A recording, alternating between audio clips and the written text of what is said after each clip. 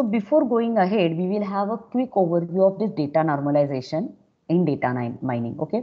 Now let us see example. First we'll see what is normalization. It is used to scale the data of attributes so that it falls in the smaller range, such as minus 1.0 to 1 or 0.0 to 1. So this is generally used in a classification algorithms.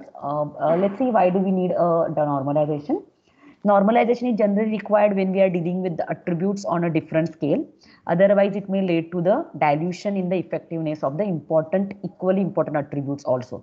We'll see the example also over here. First, say that when multiple attributes are there, but attributes have values on the different scales, this may lead to the poor data models which performing data mining operations. So this is my, you can see here I have person name, salary, year of experience, expected position level. The attribute salary and year of experience are on a different scale. You can see here it is on the scale of thousands and this year of experience is in the single digits. Hence the attribute salary can take a high priority over attribute year of experience in the model, and which is not good because salary should also have the same weightage as the year of experience. So there are few methods of the data normalization. The first method is a decimal scaling. Then we have min max normalization, z-score normalization. This is related to the theory part of this data normalization. So we will have a quick overview of what these methods are. So first is decimal scaling. So here I do on the basis of this 10, correct? So normalize by moving the decimal point of values of a data. To normalize the data by this technique, we divide each value of a data by maximum absolute value of a data, correct? Just an example. So this is my input data 10, 201, 301, minus 401, 501, 601 and 701. Now the maximum absolute value in the data is क्या है इसका 701. So what we will do, we will divide the given value by 1000. क्योंकि ये 701 है ना, तो 10 के base पे इसका डिवाइजर लेंगे हम लोग. So the normalized data on the scale of this 1000 is 0.01, 0.201, 0.301, minus 0.401 and like this. So ये क्या है? This is my decimal scaling normalization. Please remember decimal scaling normalization. इसमें क्या करते हैं हम लोग कि डेटा को अरेंज करते हैं, उसका मैक्सिमम वैल्यू लेते हैं and then we check what is the nearest scale on the basis of decimal for the maximum value. So suppose 701 है तो नियरेस्ट स्केल क्या था 1000 था, right? So complete data will be divided by this 1000 and then we will get a normalised data. अब देखो ये mean max normalisation method क्या है. अब मीन मैक्स नॉर्मलाइजेशन मेथड में we take a minimum and maximum, that is the range of the value, and then divide it with the with again range, right? So this is what is the formula for this min max. We will look this in clear in theory also, and then we have this z-score normalization. So these are three methods for the normalization, and we will go back to our example. Okay. So let's go to the example for this.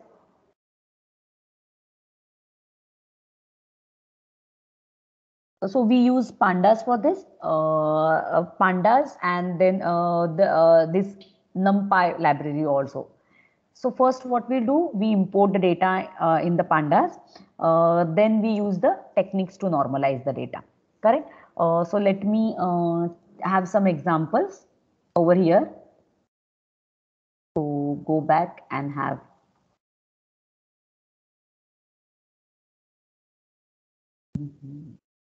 Okay. So here I have a data frame. So this is sort of a data frame. I have this column A, B, C, D, and let's see this data. What is this all data is about? So let me execute the data and then we will see the analysis of a data. So let me execute it. Okay. So here in the column 1, I have values on the scale of lakhs. Column 2 is on the scale of hundreds, column C is in scale of tens, and column D is in the scale of 1000. Now I want to normalize the data.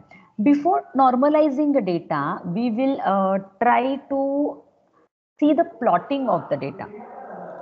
Okay. So for the plotting, we have seen this matplotlib library is used to plot the data on the graphical basis.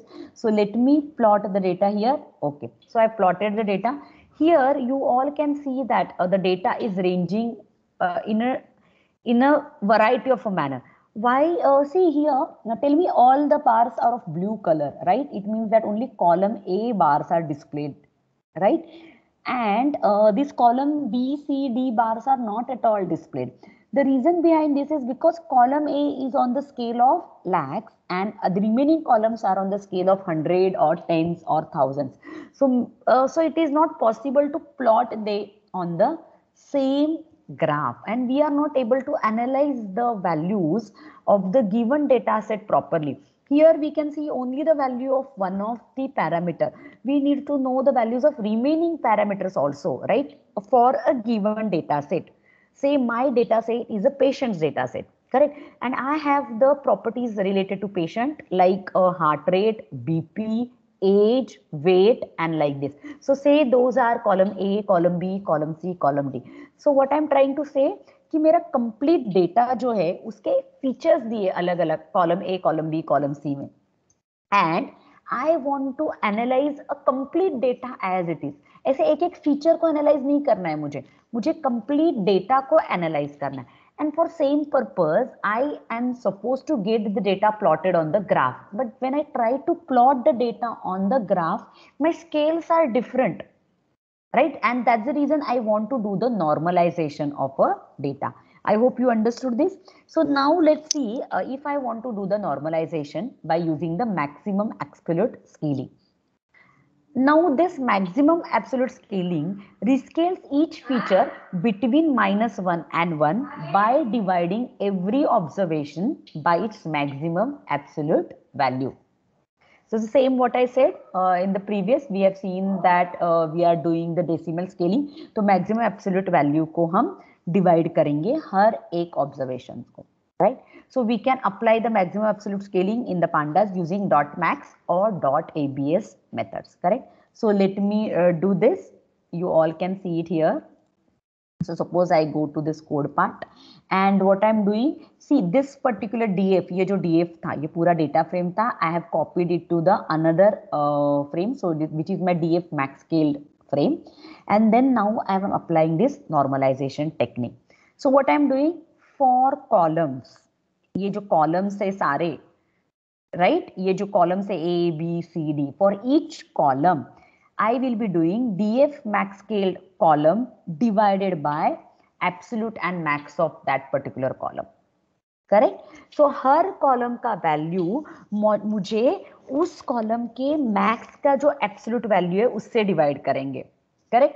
So now let me see what are these values are coming, correct? So you can see here इसका value क्या आया 0.5. Now how it is has come, so let's go back to our data. अब मुझे बताओ इसका max value कौन सा है, 234 times 0, right? Like 2,30,000, correct? So what I will do, I will take a maximum value of this and the absolute of it, and every value is getting divided with it, correct? So no, sorry, the maximum value is 364 times 0, that is 3,60,000, correct? So ये मेरा maximum value है, right? उसका absolute तो कुछ नहीं लेना है because nothing is in a fractions over here, everything is a whole number. So 3,60,000 is my maximum value, and I will be dividing every value by this 3,60,000. So 1,80,000 divided by 3,60,000 क्या आ जाएगा 0.5, right? है ना, 18 दूने 36, right? 18 2s are 36. Then I have 3,60,000 divided by 3,60,000, that will come as 1. Then 2,30,000 divided by 3,60,000, that came as 0.6388. Similarly, last value 60,000, which is divided again by 3,60,000, which comes as 0.1166.